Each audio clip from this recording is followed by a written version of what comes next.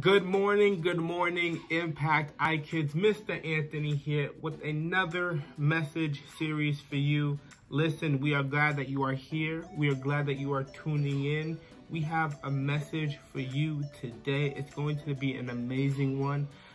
So I hope you're excited. I hope you're ready. Get ready if you're not ready. Get prepared if you're not prepared. Tune in, get your popcorn, get your juice box, get whatever you need ready because it's going to be an amazing message. But before we get into it, how are you? How are you doing? Continue to reach out to us. Continue to send emails to us. We would love to hear from you. Love to hear how you're doing in this season that you're in. But without further ado, let's get into this message. I said, let's get into this message. And I will see you after. Let's go. iKidz. Woo! iKidz, let's get it. Sometimes it's the smallest little thing. That's my grandfather's pocket watch. He doesn't need that little gear piece, does it? Yeah. Hang on for the loop. 4, 3, 2, 1. Liftoff. We have a liftoff. And, all right, there it goes. Good as new. Oh, goodness. Okay, let's see. It says that it's 4:68 a.m. in March. Good as new. I'm Ricky. And I'm Jamie. You know, every time we talk about purpose, we talk about the unique traits that each of us have to help others. You know, it's a unique trait about you that I've noticed, Jamie. What, Ricky? I love your ability to just walk into a room and immediately brighten it up. You are just so positive and bright, and you care about every single person that you interact with. I love that. Thanks, Ricky. I appreciate it. I always feel like you make people feel heard. You're a really good listener, and you make them feel really, really important and special, and I love that. Thank you. Yeah, I think it's the little things that make us us that caused us to end up here on The Loop Show. Yeah, I love looking at the inner workings of all the unique talents that God has brought together to make The Loop Show The Loop Show. Yeah, from the teachers to the characters to the illustrators. To the crew, everyone is where they're supposed to be. In the historical empire of Persia, there was a queen named Esther who faced a big problem. Her cousin and father figure Mordecai had insulted a man named Haman by refusing to bow to him. Because Haman was your standard prideful villain type, he put an evil plot into motion. He knew Mordecai was Jewish, so Haman used his influence to convince King Xerxes to kill every Jewish person in Persia, women and children, and especially Mordecai. King Xerxes agreed and decreed this plan because he liked Haman and wasn't particularly attached to any Jewish people, or so he thought. What the king didn't know was that his wife, Queen Esther, was Jewish.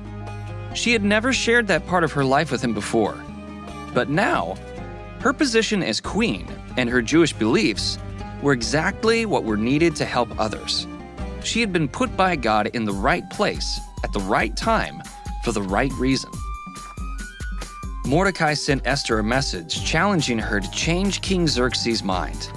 He hoped she would somehow stop the king from killing their people. She agreed to try this not-so-simple task. Esther knew if she went to the king without an invitation, she could be killed. But she had made up her mind, saying, "If I die, then I die." She bravely put on her royal robes and went to the king. He was amazed by her beauty and asked what she needed. She cleverly asked to throw a banquet and put Haman on the guest list. Haman arrived at the banquet completely exhausted from constructing a structure where he could publicly hang Mordecai for his insult. At the right moment during the feast, Esther revealed to King Xerxes that she was Jewish. And because of his decree, not only were her people's lives in danger, but her life was too. Esther grandly exposed Haman and his evil plot, causing King Xerxes to fly into a rage. He ordered that Haman be publicly hanged on the very same structure intended for Mordecai's death. When the moment came for Esther and Mordecai to make a difference in the world, they were always right where they needed to be and exactly who they needed to be. They bravely lived a holy life dedicated to helping others. Nothing stopped them from stepping in, not even the threat of death. You don't have to wait for someone else to help. You can step in. God made you who you are to help where you are. That is one of my favorite books in the Bible. And that's just a broad view of the book. If you want to check out all the gory details, you can read the story of Esther in the Old Testament. It's a story full of twists and turns. Ooh. Speaking of twists and turns, we have a challenge. Today, we are turning the tables on the Loop Show crew.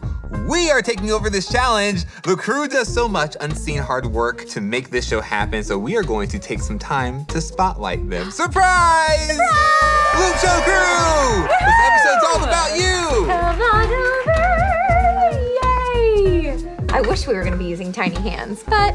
Surprise! See, they thought we were going to do a challenge about tiny hands, but joke's on them. So while we get set up, let's do a little tiny hands transition. Wee wee.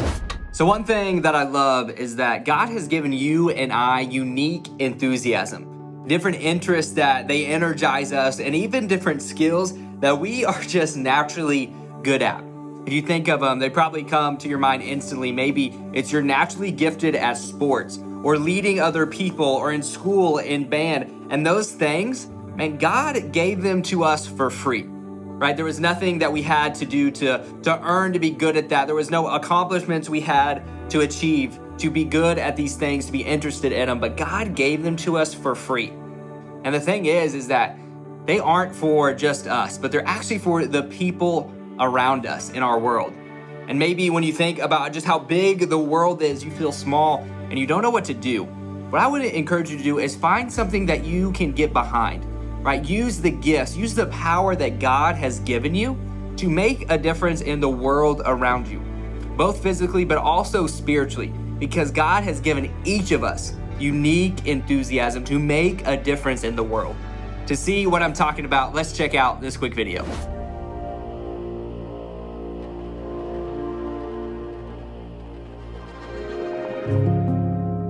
I am Addison Moffett. I'm 11 years old and I run with purpose.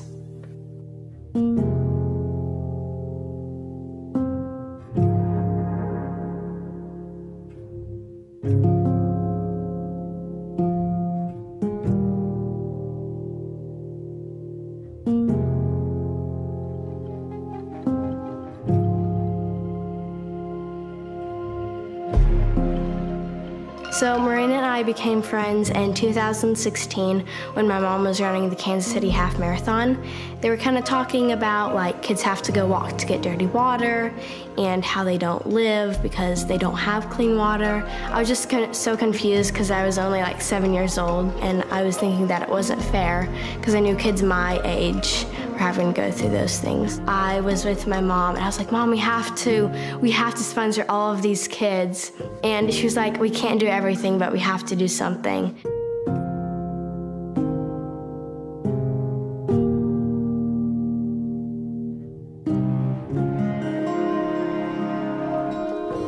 So I committed to say yes to run the Kansas City Half Marathon and fundraise for kids in Africa so they can have clean water and just ask people to help. So I started off very small. It was $1,310. It kept growing bigger and bigger, and I think we raised over $20,000 the first year. I kept fundraising, and overall I've raised over $150,000 in my lifetime. It made me feel good because I didn't really know what response we would get because I knew I was little and I didn't know like how much money I could raise, and I really just wanted to help. And I was very surprised because I was not expecting that much response. Then in 2018, the Steve Harvey Show wanted me to be on there. My next guest is on a mission to change the world, to help kids in Africa gain access to clean water. Please welcome Addison. Hi, Addison. It's a motivator because even though I know I can't save all of Africa and get them all water, I know I can make a little difference with all of the money that I'm fundraising. I knew I was young, but I didn't think like being young could stop me, and I just wanted to keep pushing forward and keep making a difference. You just gotta find your passion, and you still gotta just go for that dream. So our honoree right now is Tommy. You've seen him. He has been in a bear suit and a tutu. I wanted to give you a pat on the back for being brave and being on camera, especially when you're in the bear suit and your beautiful ballerina skills.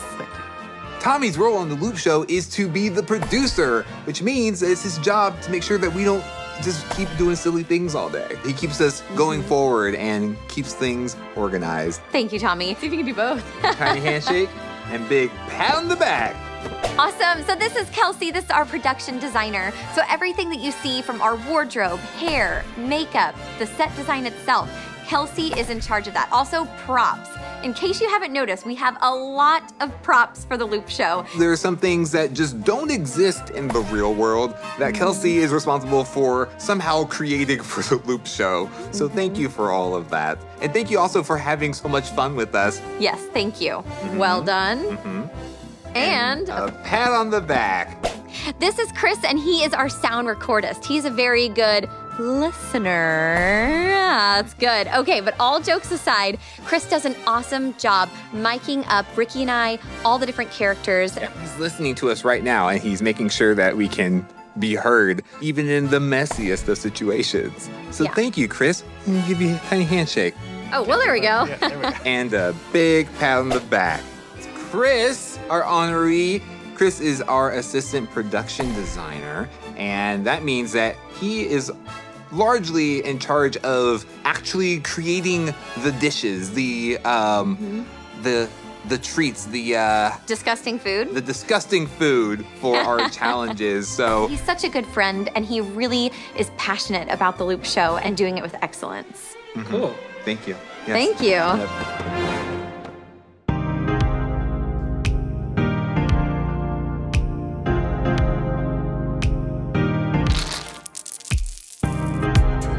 Saved us, He called us to live a holy life.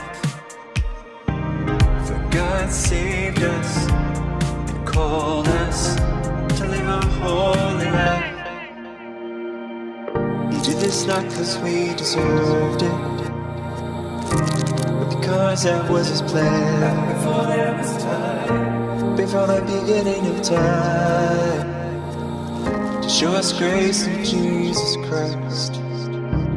For God saved us and called us to live a holy life. Back before there was time. For God saved me and He called me to live a holy life. Back before there was time. Back before there was time. Back before there was time. So we wanted to celebrate a lot of people who were on set, but we also wanted to celebrate some of the people who do a lot of the work after we're done shooting for the Loop Show. And so this is Savannah. Yay, Savannah! So Savannah is our editor, the video editor, who basically takes all of the things that we do on the Loop Show and puts them together into somewhat of a coherent episode. And she's also able to do super cool things like transitions like this. Wow. She can also put cute little otters in our hands. Oh, look at that cute little otter. You're probably looking at the footage right now. Just say hi. What's your reaction right now? Alrighty, here we have Jeff, who is our audio master. Very fancy. But really, what he does is so important. There are some times on the Loop Show where we get really loud. And then there's some times that we get, that was a funny noise, really quiet. And he is able to take all of that and make sure that it's not too loud when you guys hear it or not too soft when you hear it. Not only that, but he also adds a bunch of really fun sound effects. For example, like this. Or like this. Oh, that's a good one. Looks like we're brushing his teeth. Tiny handshake and a big pat on the back. And there are so many other people that we didn't get to thank that also do an amazing job to make the Loop Show what it is. There are a lot of unseen people doing a lot of really great things behind the scenes, and not just in the Loop Show, but outside of the Loop Show. So who is somebody that you need to give a little bitty handshake to and a big pat on the back? Make sure to thank them. Hi, Allie. I'm the internet, but you can call me Wobbles. Yes, hi, Wobbles. It's good to see you again. Hi, good to see you too. So what you working on? Oh, you know what? You could probably help me with this. So I was talking to my friend Lily, and she was talking about how she really wants to help make the world a better place, but she doesn't really know how she can help. She's 12 years old.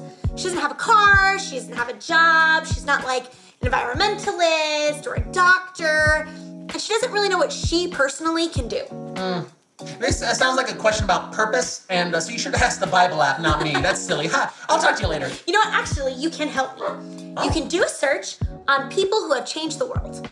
People who changed the world. Okay, well, the first people that come up are politicians, we got scientists, doctors, we got inventors, poets, manufacturers. Ooh, manufacturers, let's go with them. Yeah, well, manufacturers are the people who make all the material goods that you need. Okay. Yeah, so for example, did you know that when there's a hurricane headed towards land, sale of Pop-Tarts go up 700% in those affected areas? Pop-Tarts? Yeah, so manufacturers anticipate the needs of the people in those areas and provide enough Pop-Tarts to suffice. You know, I think you're onto something. We can help make the world a better place by anticipating the needs of others.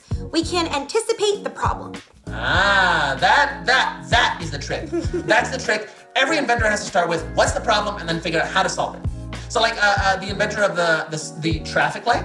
Did you know before traffic lights, police officers were just standing at street corners telling cars to go and stop? What? Yeah, wasting a whole bunch of their time. So William Potts said, you know what? I'm gonna dream big.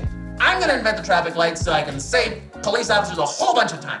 You know what? Again, I think that's it. We can dream big and imagine how we can make the world a better place using the power that God has already given us. So like Lily, right? So her brother has a really heavy school load this year. So that's anticipating the problem, right? She needs to help her brother. She can help him by freeing up some more of his time to study. She can do some of his chores for him. Oh my goodness. He's not gonna have enough time, so she can do the chores to use some of the time. Oh, you're brilliant. You're brilliant. I never would have thought of that. Oh, you helped me think of it. Oh, well, that's really flattering. So, how can you help? Start with the moment that's right in front of you. Anticipate the problem and do what you can. I think we got everybody. Yeah. Oh, mystery hand. Thank you, Mystery Hand. Thank you. Can't do it without you. So God not only gives us unique talents, but also gives us unique ambition. If you see a need, meet a need. Just like Esther and Mordecai, you can help out wherever you are. Yeah, you have God's power to help others. There are everyday heroes everywhere. We are here to help. Until next time, enjoy the ride! I want each of you to look at the week ahead of you and ask yourself, what can I do to help someone around me? What can I do today? What can I do this week? And then I want you to dream bigger. Let's pray. God, we love you so much, and we thank you that you give us an opportunity to partner with you in helping other people. Please place opportunities in front of us. Show us where there are people in our lives that we can take action and do something to help and show your love. We love you. We trust you. In Jesus' name, amen. This week, we'll be praying for you as you find opportunities to dream big and to do things for people in your life. Welcome back, Impact iKidz. I hope you really enjoyed that message. I hope it helped you grow in your spiritual walk with the Lord and just help you get that deeper relationship, a deeper connection with God. This month of August, I challenge you guys to do the 5-5-5 rule if you haven't been doing so already, which is 5 minutes of prayer, 5 minutes of reading your word, and 5 minutes of worship. Worship doesn't only have to be music. You can worship God through your painting, through your art, through sports, whatever it is.